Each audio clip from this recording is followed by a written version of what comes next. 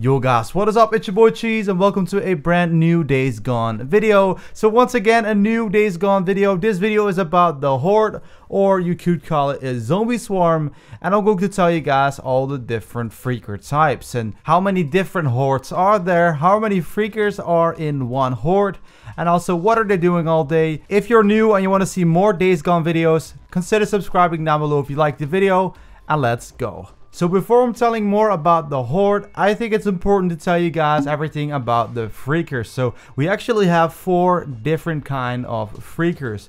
The very first one we're going to talk about is the Swarners. These are actually really easy to kill. It's only one hit, or whether it's with a melee weapon or with a pistol, one hit is a kill. They're sleeping, they're hydrating. These are just as easy to kill as the freakers that are in a huge horde. So this shouldn't be a problem at all. The second freaker type is a nude. They will only attack you if you actually go into their territory. This could be a house. They mostly are in groups of 4/5 nudes.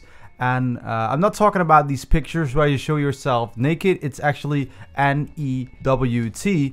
It just looks like these are actually infected children or something like it. And they will only attack you if you go into their territory or if you're running low on health. A nude actually needs much more shots than a Swarner, so make sure to be careful. Then the third type of freakers is a screamer. A screamer is actually, of course, a freaker that screams really loud. It's painful for your ears. Don't get too close to them, because if you're really close to them and they start screaming, you are just forced to put your hands on your ears, as it is such a painful sound coming out of these freakers. And at that moment, you can't basically do anything. So if you want to kill the screamers, you should have a decent distance. Don't get too close to them and shoot them from a couple of meters. And then we actually got to the very last type of freakers, which are the breakers. These are these muscular guys, the muscular infected people that actually, if they get close to you, they will just rip you apart. They tear you apart.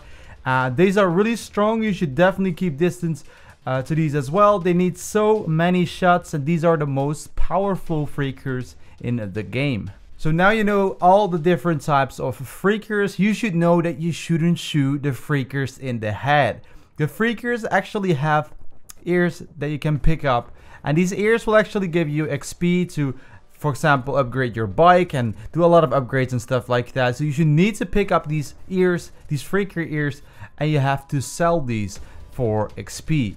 So what is going on? If you shoot them in the head, you can actually destroy their ears and you actually miss a lot of XP. So before we dive into the hordes, I still have one more thing for you guys. There are also infected animals in the game. There are infected wolves, bears, and ravens. Days Gone has 40 different hordes, and these hordes actually fluctuate from 50 to 500 freakers. So a horde can be pretty small but also huge. The biggest one can actually be 10 times as big as the smallest horde. So in the storyline, there's actually a horde that you have to take out. This is footage you probably have already seen on my channel or anywhere around, maybe a trailer or something. But this is one of the story missions. The other 39 will just be in the open world, so you can actually decide if you're going to attack them or not. All these hordes are actually hydrating. They have hydrating spots like watering holes, and they basically have their own territory and schedule. They eat, sleep, and do everything a normal person would do, but then they are actually infected. They are not zombies, they are people that are infected. So they're not dead, they're still alive. You can follow hordes and track them down, check out their schedule, what are they doing on a certain time of the day, and you can just track down where they are and what they're doing. You can actually attack them when they're eating, you can actually attack them when they're hydrating, but you can also just go attack them when they're actually migrating. When the game is out, I will show you guys the best ways to actually kill all of these hordes. What you should know is that if you kill a horde, that horde is not going to respawn. It will be gone for good. So if you kill the 40 hordes, actually the whole world is pretty empty. They're not going to respawn. Maybe we're gonna add a respawn feature, but I don't know about that yet. I also have a video about Deacon Sin's John, his biography, skills, and weapons. Everything you need to know about Deacon, the main character of Days Gone. Video link will be in the description. You can also click on the card if you want to click on there. If you guys that really like this video, make sure to give it a big thumbs up. Subscribe down below if you want to see more Days Gone. This was Cheese. See you guys in the next one. This was Cheese. Peace.